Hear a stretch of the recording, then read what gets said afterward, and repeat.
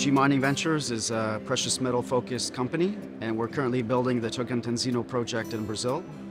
So we made tremendous progress this past year, advancing the construction to achieve 76% completion at the end of the year. We feel that Brazil is a very attractive jurisdiction from a political point of view, from a mineral resource potential point of view. So the mineral endowment of Brazil is tremendous. Copper, nickel.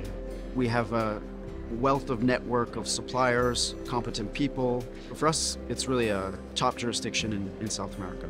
In the past year, really developed 19 additional targets to explore this year. So we're allocating a $4 million budget to investigate some of these targets. We're on that path of re-rating the company as we get into commercial production, which we're forecasting in the second half of this year.